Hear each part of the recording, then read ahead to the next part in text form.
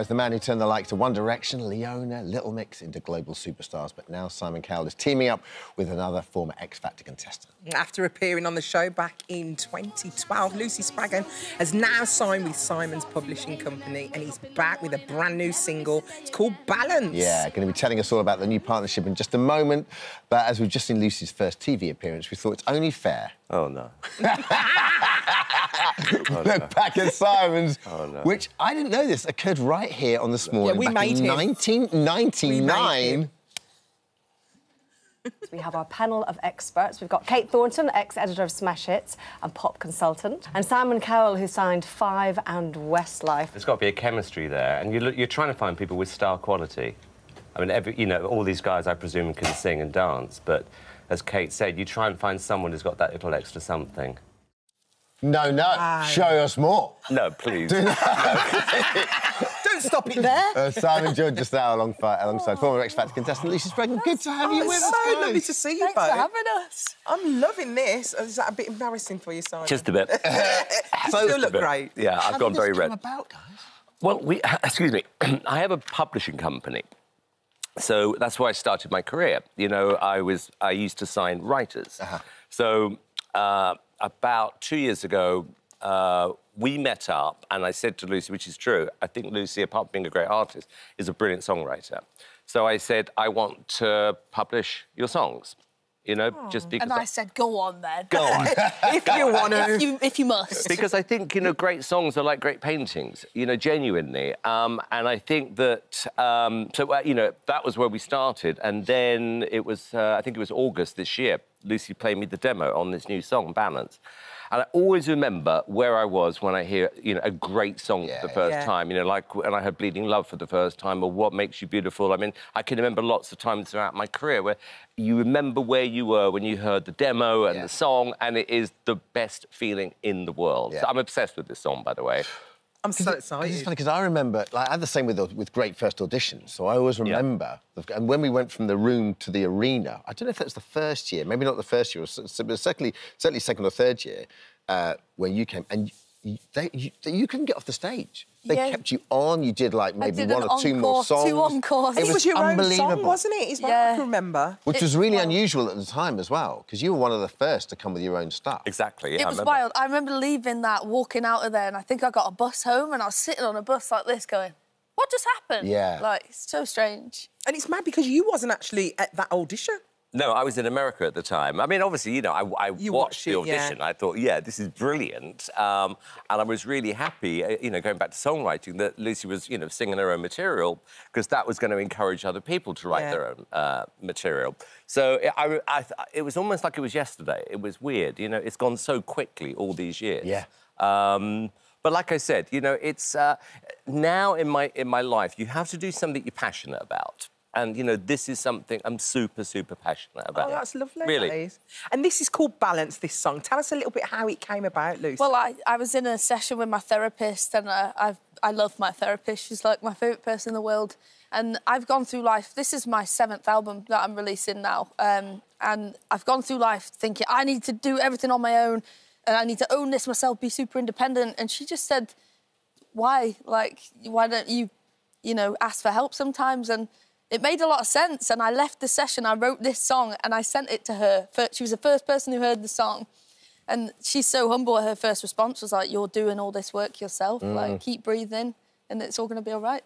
Yeah, it's about... Kind of quite symptomatic of the times we're living in, isn't it? That people always think they've got to shoulder all that stuff themselves, and actually if you just reach out a little bit, you know, there's always help. Actually, every time I played the song, I was playing it to everybody. I kept saying to it, don't listen to it once, listen to it twice. Because when you listen to the lyric of this song, to your point, it is so relevant to what is going around, you know, in the world right now. You know, Balance, I thought, yeah, it's a great message. God, it feels like 10 years ago. It feels nuts. I can't. The last 10 years has been the longest but also the shortest amount of time. And how much can change. Like, so much has changed. I never would imagine being in partnership with Simon and being a really close friend too. Like, life's just very difficult and, like, different, and... For anyone who is, like, querying what's going to happen in the future, just know that, like, it's going to be all right and to keep going. But, Lucy, you were one of the artists that sort of changed the show because, you know, I'm sure you'll agree that the show evolved so much... My time of, what, 10, 11 years, the show evolved so much of you know, I remember when I first started, you get people coming in singing and then saying to Simon, tell me what you want me to be, which I know you always hated. Yeah. And then you were the sort of the first artist that sort of came on, you and the likes of James Arthur, just go, this is me, I've written pretty much half my album. And that sort of gives you, as an A&R and a music publisher, something to work with, right? And to be honest with you, people keep asking me about the show, are you going to bring it back, blah, blah, blah. I actually think... we do miss it, though. Well, and also, Alison, 100,000 new songs are uploaded every day at the moment. 100,000. So, you know... It's also a seriously hard market to get into, and if you're working class, if you're northern, if you are not connected, it's not about even getting your money, your music out there. It's about the money to pay to even record it. Some people don't have that. And well, this is it, right? So, in many ways, it's, you know, democratisation of music because there's so much goes out, but then there's so much out there. How does that music get heard? I mean, in many ways, it's quite a hard time to get into. It's impossible. And everything, it's really tough. It's good, but it's also difficult because I believe that you've got to get to know somebody, you know, and you know that means you've got to know their personality, what lane they're doing. You know, it's not just about 1 minute. You know, it takes a while. Well, Alison saw me first in Derby before X Factor playing a gig there. So you were being an A&R person? Well, I actually stayed in touch with her. I was like, this woman is amazing. And next thing I know, she's on X Factor. I was like, I've seen this. I should be a publisher. But honestly, I really miss X Factor, and I just feel there's so many people who still want to get their music out. Obviously, if you want to change the presenter, there's other presenters out there. I'm only joking.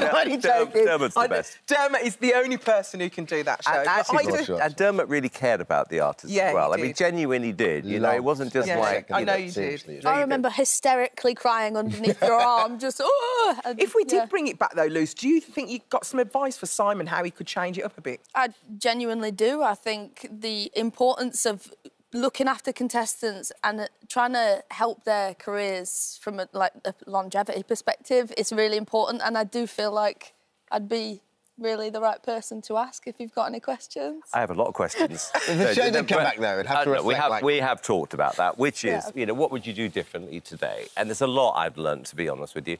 And one of the things is that I think it's started to become a bit of a machine. You know, you put a record out that year and then you move on. That's not the way to do it. And so, and also, you know, you know, when you throw someone into the limelight, it's hard. You know? So, look, to be continued. Move forward positively, eh? All I'd say is this as well, Simon, you know, with my learned friend here, talking BGT, if you needed an extra judge, let me tell you, there is no one I couldn't endorse her more. This one would literally bring the house down in the Palladium. What do you think, Si? Well, we've take it to deadlock! Take it to deadlock! Different show. We've had this conversation before, actually. I do love Alison, you know that. Yeah, but you just won't give me a job. I'm only joking. I do think it's funny, though. If the show did come back, it would sort of, like the X Factor, would sort of reflect kind of where music is now, with the likes of streamers and Spotify and, the proliferation of music. However, the principle's the same. You've got to get to know someone, and there's nothing like... Well, I think, you know, it's great that you're on social media, but then I think the idea of this being a second platform, I think is still really, really important. I tell you what's incredible, and Simon always said it's never necessarily about the person with the best voice. It's all about star quality and actually the amount of... You look at me. Away from singing, though, the amount of careers it's launched. So you look at the likes of, you know, Rylan, who's had an unbelievable... And you just knew Rylan was going to be a star. Voice. Rylan is a great singer. Ollie Murs. You know, I stood in a lift with Rylan at boot camp and he went... I'm not going to do his accent, actually, but he was like, I'm going to be a presenter on Strictly. I'm going to have my own radio show on Radio 2. The guy knew... And he did it. He's away, incredible. And it is that. It's drive, it's focus, it's keeping at it. You never know when it's going to turn, so... It's unbelievable. And Lucy's point is right, is that the record business is very London. Right, it's all about being cool, having contacts, etc. It's a lot of snobbery in the music business, full stop. And it's tough. It's still tough today. But like I said, to be continued.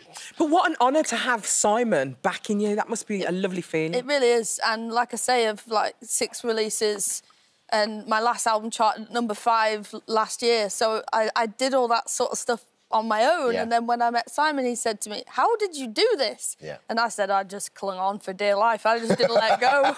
They were shaking it and I just didn't let go. And really, it's funny where that takes you. Brilliant. And I think that's what you've got to do. What you did is, I think it's so important, is that you have to build a fan base, you know, and your fan base is super... I mean, it's... The loyal as well. That's the word I was looking for. Yeah. Really loyal. Really loyal. Yeah. They're great.